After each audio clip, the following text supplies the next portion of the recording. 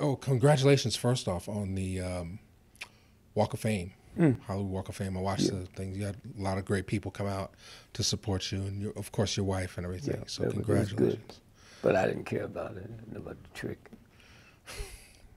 So, we define the white folks as, so I guess, white Anglo-Saxon Protestants, or is it like Oh, I don't get into that. I say white folks. white folks? Okay. White folks. So, if And I know all white folks ain't white.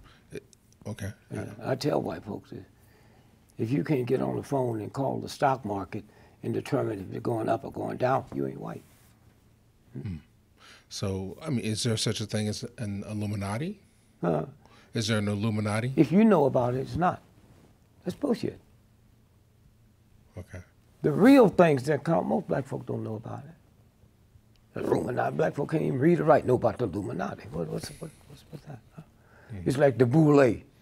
Talk about black folk. Well, tell me what business they own. What company they own. Y'all sit around talking about the boule, huh? What goes behind that? Okay? It's the stuff they put out, man. It's a game. Now, how deep does it run? I mean, you were talking about how the starved rock thing you talked about in the last clip, that encounter that you had. You know, getting fame. Like a lot of people watching it dream of the kind of success that you had. That ain't number chump stuff, man. Okay. Ain't number chump stuff. Who was the number one baseball player? The history of baseball, 100 years. You don't know. Don't give a damn about that. The word fan mean, it's a Latin word, fanatic, huh? And while we talking about it, Notre Dame's playing somebody today. Georgia's playing Alabama. Whoever win, the white team will tear up the town. Right. But it's okay to ride behind a silly game. But when you shoot my dad or my son in the back of the head 40 times, that's off limits. Okay? They do it all the time. Every time the game is won. I never understood why the winners ride. Okay? So this is the game. Martin Luther King will be remembered as long as somebody's on the planet. Athletic stuff, I don't even mention their name. Right. No, but I'm talking about in terms of like I read your book Nigger. Yeah. And I read Callous of the Soul. Yeah. And I love both books. Yeah. I mean, you've led a fascinating life. But there seems to be a transformation. Like at the end of Nigger, you're still riding the fame. Like it's a success story in a way of that kind of reinforces the American dream. Like I came from humble beginnings and I became Yeah, one but of that's those. you. I never said that. Okay. I never said that. Okay, so what? I've always been listed in the phone book. I never had a bodyguard. The filthiest people on this planet is athletes and entertainers, okay? You, with this show, have done more for the humanities than 99% of all the athletes and entertainers on the planet. But they've even tricked you to believe that you ain't nothing but doo-doo and they something big. They ain't nothing but a piece of shit, man. All of them, a handful of them will break through, like Ali. Handful of them will break through. Right. But what I'm getting at is that you traded it all. You traded all the money and the success and funneled it into the movement. That was me. This had nothing to do with no damn coach. Okay. Huh? I wasn't controlled by white folks. Okay. Huh? Black folks made me. Man, I'm in a little club making $5 a night, 3 nights a week. Huh? When I wasn't funny. See? I was the laugh at the party. I was the party clown. Most black folks can do that. What's the difference in being that and a comedian? Timing. What you doing here now? Hey man, you can just walk in here and say, people sitting there, wow man, no, you prepared for this. You knew what this was gonna be about. You read the books, huh? So you just don't jump in here and start doing it. Right. Well, that's the same thing with athletes. When I see football on Sunday, I see slavery all over again. The Negroes in the field picking cotton with a ball and the white folks sitting on the bench with a clipboard trying to act intelligent. Are you crazy? So that's what this is about. but it's weak in spirit, weak in heart. Ain't nothing going for you. So I got to reach for something. My family didn't do it. My children did it. So I got to reach at something, huh? And them children better not make no noise while that game's on. Dad said, be quiet. That's what this is about. Don't nobody care about it. But do people want money and success, that illusion, so much that they're willing to sacrifice? I mean, like one of the things you said, I mean, you were in the belly of the beast at one point. You were playing everywhere, Jack Parr, Playboy clubs. At one time, I was making more money than Frank Sinatra. Mm-hmm. White folks didn't make me. The agents I was with didn't know about me until I was big. It's the black folks that came. $5 a night. Didn't cost nothing to get in. 35 cents a bottle of beer. You could sit through 3 shows. Why am I so powerful? I refused to do the same show over the next show. So I could start flat-footed last night and done 12 hours. I almost got out of show business. Dick Shawn, I went to see him downtown. I had to sit at the bar, they had no money. So I wasn't under no drink minimum. So I got there and I talked to the black guy that walked through the men's room that brush your shirt off, wipe stuff off your shoes. So I came back the next night. He said, how'd you like the show? I said, I'm just sad, man. I decided last night I was going to get out of show business. I saw this genius. He said, Dick Shawn? Man, he been doing that same shit for the last 30 years. See, I didn't know that. I didn't know that white folks' time is too valuable to sit through 3 shows. Huh? So he been doing that same thing. He had a thing where you flip a cigarette. And when he get over there, cigarette falls on his lips. Now, I don't see the ones he missed. I said, wow, man. Cried. Not jealous, just, whew. And when he told me that, man, I didn't know that. So I went back in the show business. Nobody knew. Mm-hmm. Nobody knew. But the fame, I mean, like some people, they feel like you almost have to sell your soul to get fame, or is it just hard work, or, is it luck, is it consequence, is it? No, most of us in sold our soul. We just called it something else.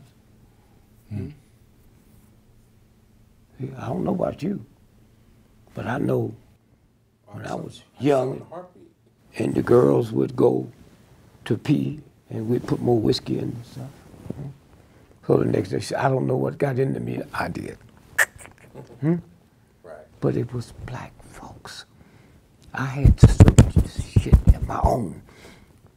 If I didn't bring a woman to the nightclub, I didn't leave with one. This is my job, not my hustle. If I was working at the steel mill, I can't bring no woman in there and play with her. Huh? That's what this is about, man. That was me. Me. Huh? I'm no damn entertainer. When I looked at Michael Jackson, looked at James Brown, that footwork, no envy. No envy. I knew Michael better than his family. I put Michael on a 30-day water fast. 30 days, nothing but water. And all he talked about is the James Brown. Not out of envy, but out of respect. And then one day, after 39 years, he went on the other side. It was the moonwalk. The moonwalk. My 3-year-old grandchildren can out-moonwalk Michael. Because once you break the lid off, then everybody jumps through. That's what that's about. Right. And you kick that door open. So just to go back, was there a moment of breakthrough? Like I just, I'm just trying to see that that rise, and then at what decision did you decide that it was enough for you? I didn't. I didn't. I didn't know nothing about show business. I didn't know that no black comic could work white nightclubs. I didn't know that. And so 100 years ago, there was Richard Pryor's. There wasn't no place they could work. The black church, if it wasn't for black churches, we wouldn't have been able to act.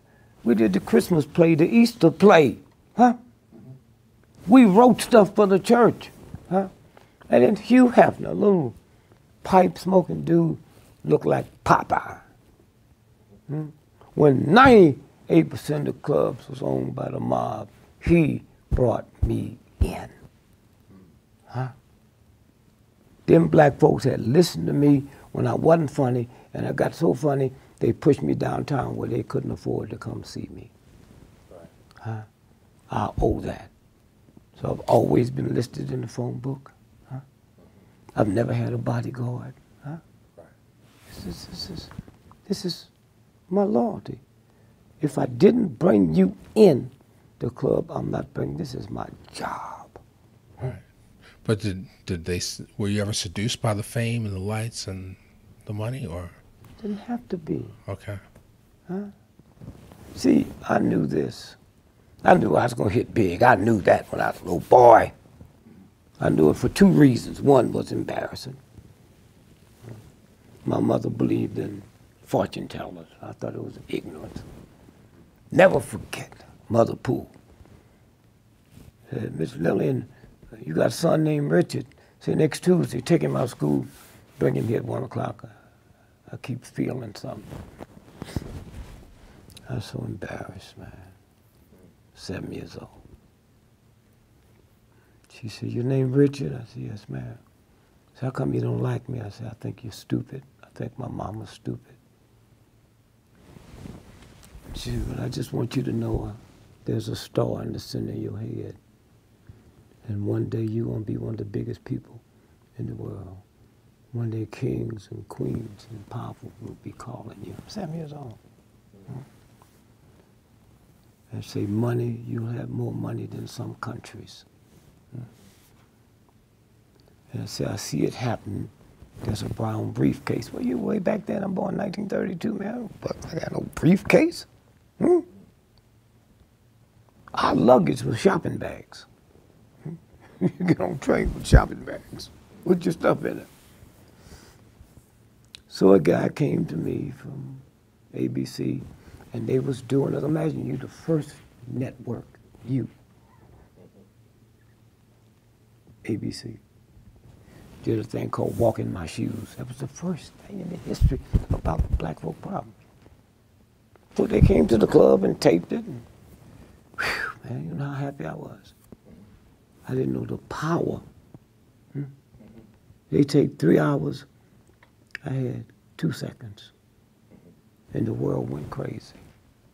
That's the power. Crazy.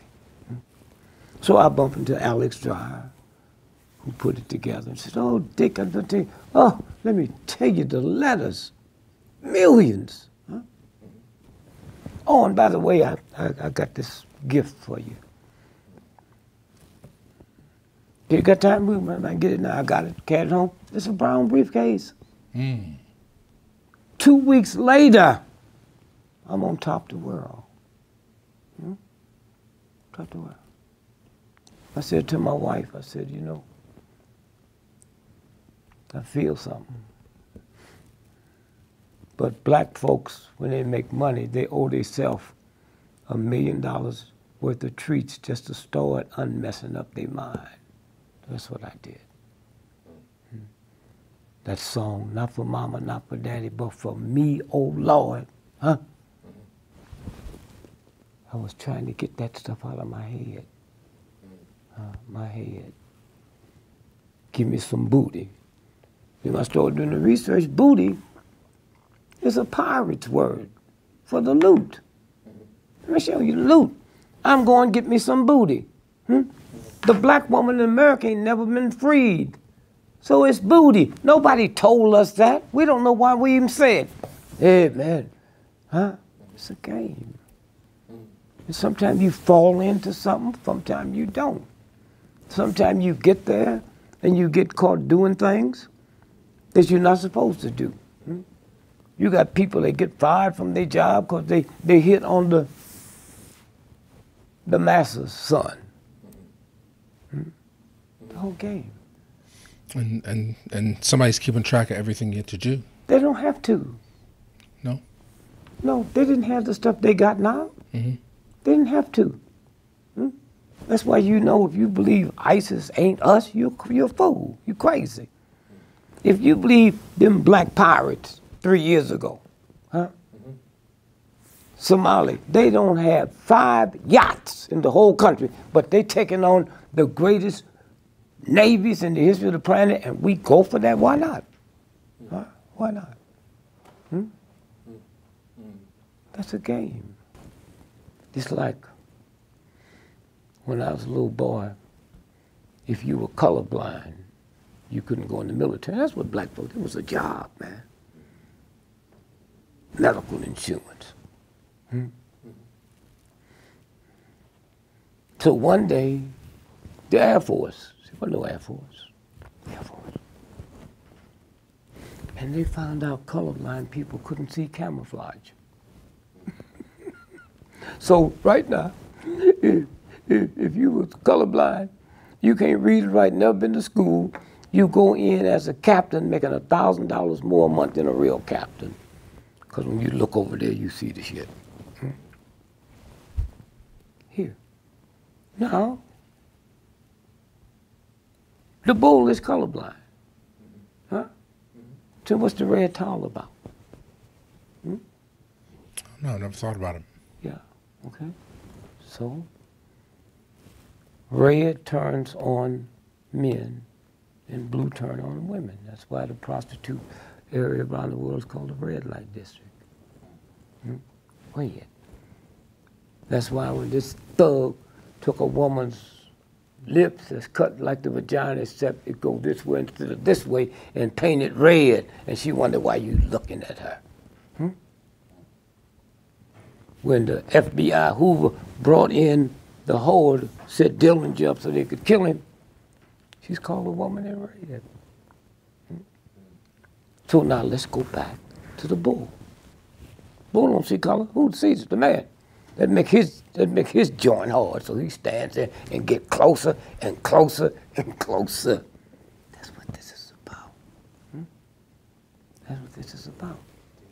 So when you start looking at and then go deeper,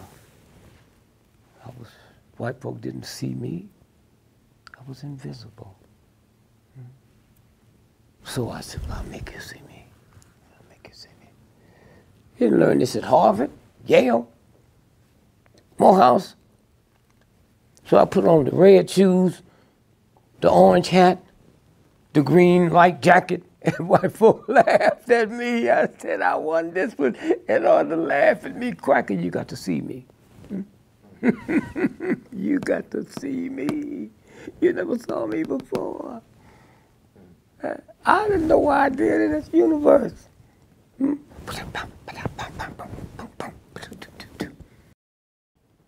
White folks love Bill Cosby so much. They had commercials, man, where little white children was riding his back eating tapioca out of his eardrums. Daddy Bill. And so, how do they kill my son and I can't get a commercial? For me, I feel that what Sydney was allowed to do in the Heat of the Night was the start of blaxploitation.